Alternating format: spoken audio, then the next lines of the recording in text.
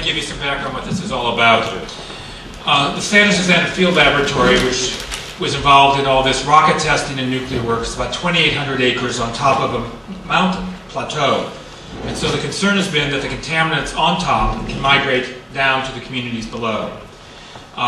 In particular, there is a proposed housing development in a place called Dayton Canyon, just on the, how do I say this? It's on the east side of the property, on the west side of LA County. And Dayton Creek, which runs through Dayton Canyon, begins at the Santa Susana Field Laboratory in a lovely little place called Happy Valley.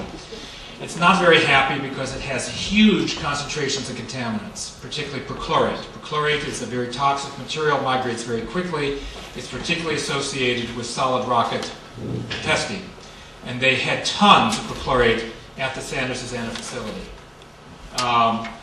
So the Regional Water Board found that when perchlorate was leaving the Rocketdyne facility, traveling down Dayton Creek, and they would find it at the place where it's measured pretty much at the boundary of the Rocketdyne facility and this Dayton Canyon area below. So the local community, which is often very much smarter than the supposed experts and the regulators, said you ought to be measuring for perchlorate and these other Rocketdyne contaminants in this proposed housing development. And the agencies and the developer didn't want to do it. There was eventually an article in the Daily News, and so 2 days later the developer went out and tested for perchlorate, only because this article had appeared in the paper. And they found astronomical quantities of perchlorate in the creek bed. Immense. Now, we all thought that it was somewhat likely if you've got it on top of the mountain at the place where it's leaking into the creek, and we're finding it in the creek above, and then you're finding it below, that the two things might be connected. There's been some resistance to drawing that conclusion. And I'm hoping that we have a new start now that will look at that more carefully. So the community began to press also for some radiation measurements.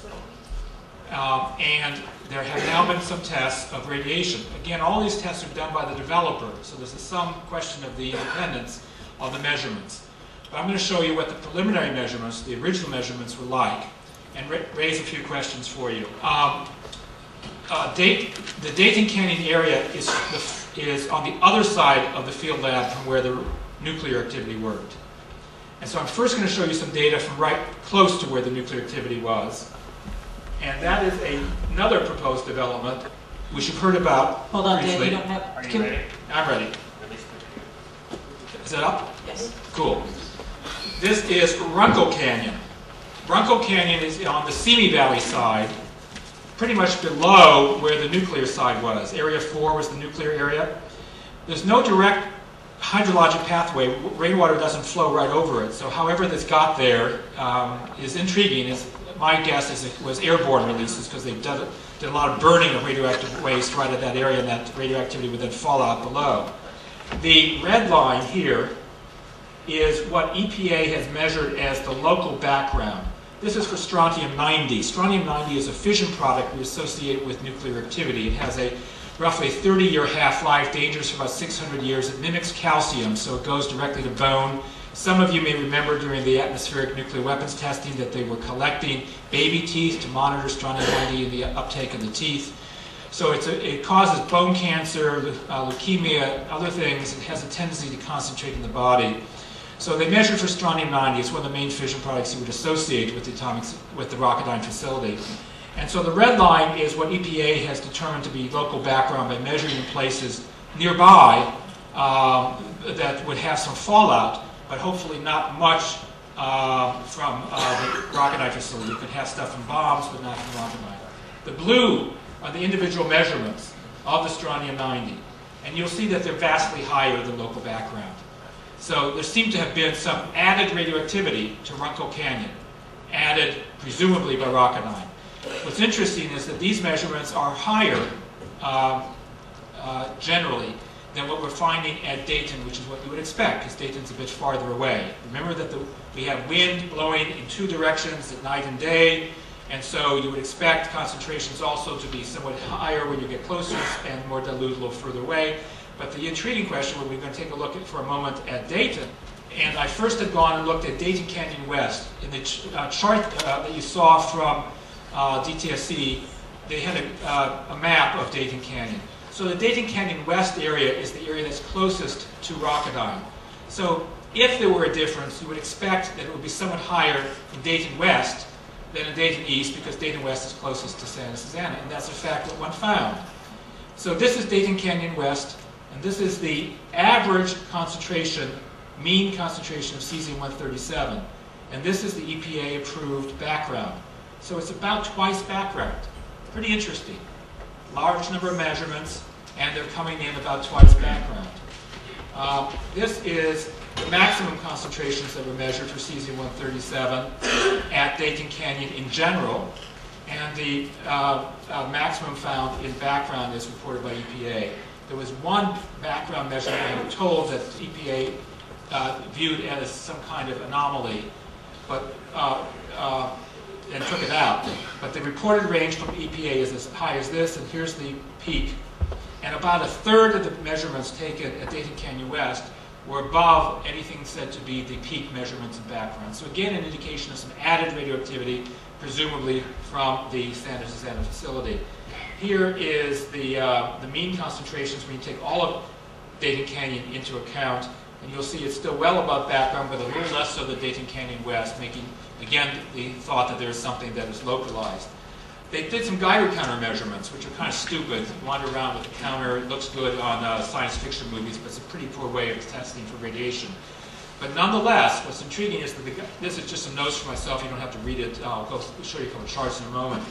But they were measuring in Dayton Canyon about 15 to 20 microgram per hour.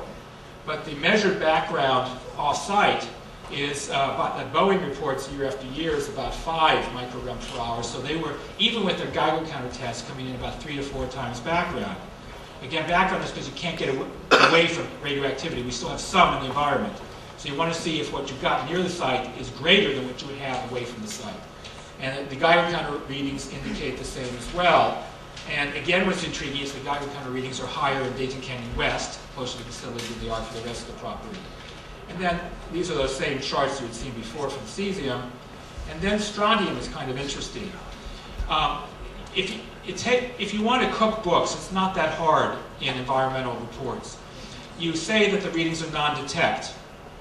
The layperson thinks that means there's nothing to detect. The technical person says, what detection limit did they use? And the contractor here used a detection limit that was vastly above background. The McLaren-Hart background measurements were about 0.005 picocuries per gram, had the detection limit.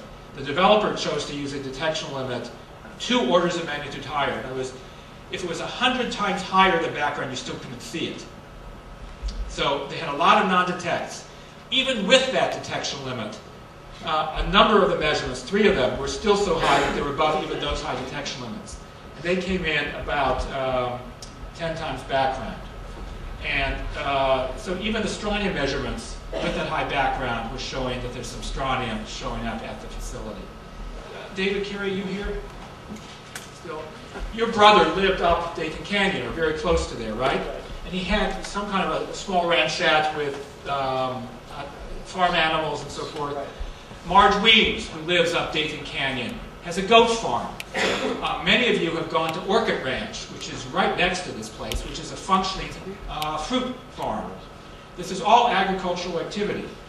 And under those standards, which are what we call rural residential, this level of cesium-137 is, let me get you the number, would produce a risk, according to the EPA, of about 140 times the normal 1 in a million risk that they aim at. And the peak measurements were at about 350 times the 1 in a million risk. Put differently, these are outside the acceptable risk range. You're supposed to aim for 1 in a million. You can go no higher than 1 in 10,000. The cesium measurements for the people who are already living in Dayton Canyon with their ranchettes, like your late brother, these levels, according to EPA levels, would be outside the acceptable risk range. And for the strontium figures, the 3 that they were able to measure, even with their bad detection limits, those likewise would be at about 370 times the normal 1 in a million risk, or way outside the 1 in 10,000 risk.